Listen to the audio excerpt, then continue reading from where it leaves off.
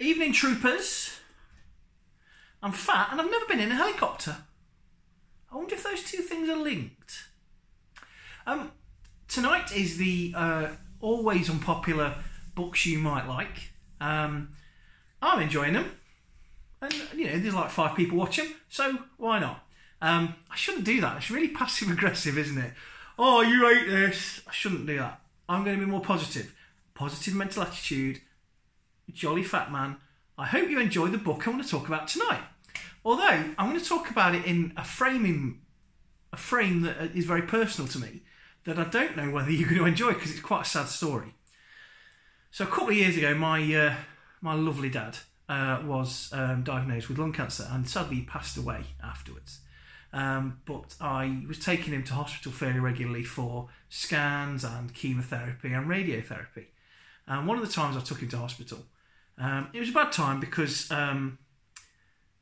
obviously because of that, but there was other issues as well with work and stuff. So it was a bad time, and I'd just been made redundant as well, believe it or not. So everything was kind of pushed together.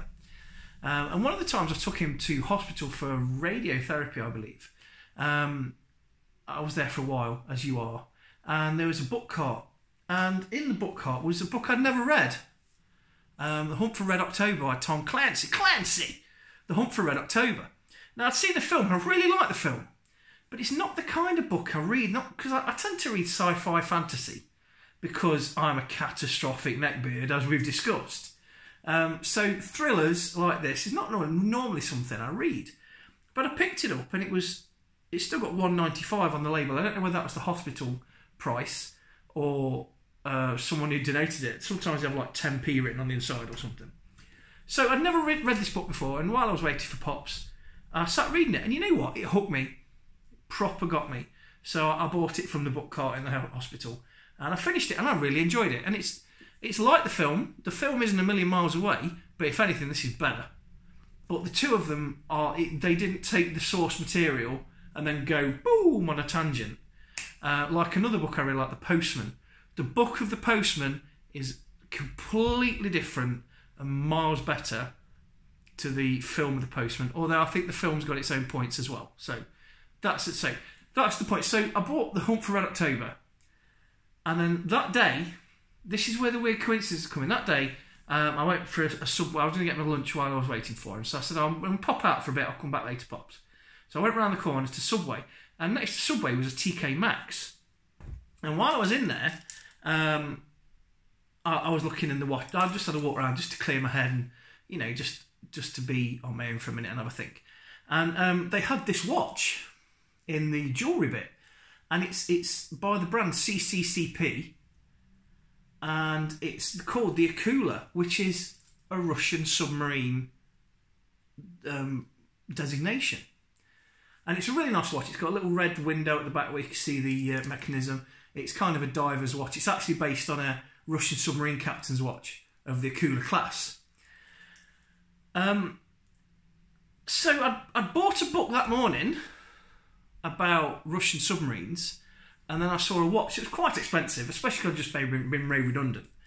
I saw a watch that was linked to it, and I felt that fate was doing something there. It felt it felt weird that I'd been seen the book, started reading it. The first 3 chapters or so dragged me in.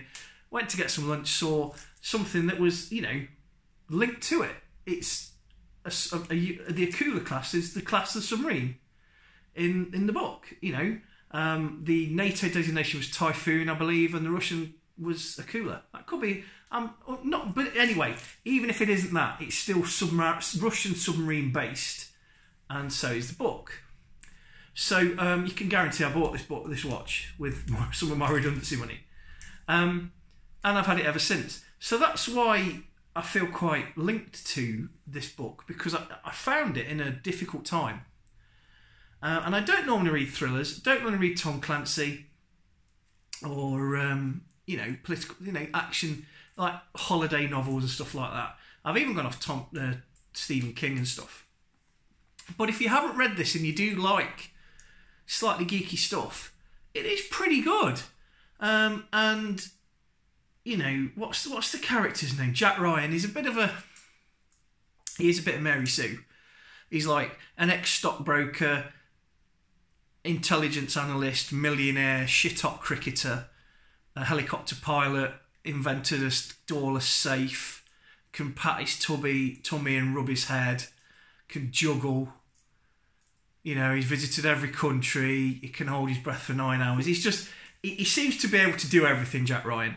But this is the book where it sort of starts that character as well, because he's just stopped being a stockbroker, just become an analyst, and he twigs what's going on. So I don't know if you know the story, but basically a very senior Soviet, because he is a Soviet, submarine captain, defects with a brand new super sub called the Red October, and that's why it's the hunt for the Red October, because everyone's looking for it.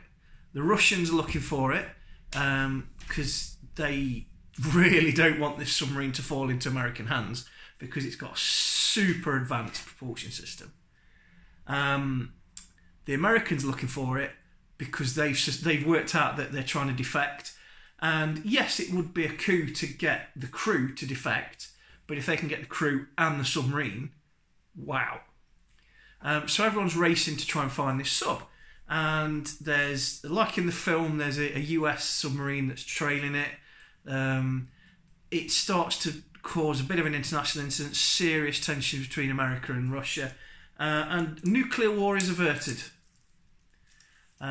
which is a shame, really, because I've been quite romanticised about that concept for all my life, as we discussed in another video. So that's it, really. That's my personal link to the Hunt for Red October. It's not a book I expected to enjoy, but I really did. And then I had something sort of pushed towards me by the great material river, the great consumer force in the universe. And you know, and then it's something that I remember. It's given me memories, nice memories of my pops when he was really poorly. So that's that, really. So I do recommend Hunt for Red October by Tom Clancy. You don't need to go on Amazon. You could probably get this in any charity shop. This is a very tatty copy. It's been read lots of times. So whoever bought it originally loved it, which is nice. And then I haven't read it once. I haven't read it the once. So yes, it's been loved in the past. It's not been like put on a bookshelf and not touched. Which you shouldn't. You should always try and read your books. So that's me done tonight. If you enjoyed this video, I know it's a bit of a downer, but it can't always be sunshine and light, you know. I'm a complex man. I've got some ups, I've got some downs, I've got some shadows, I've got some light. No, I'm very tedious. Anyway, so like and subscribe if you enjoyed it. If you read Hunt for Red October and enjoy it, put a comment below, and then I'll see you at the weekend with another great video.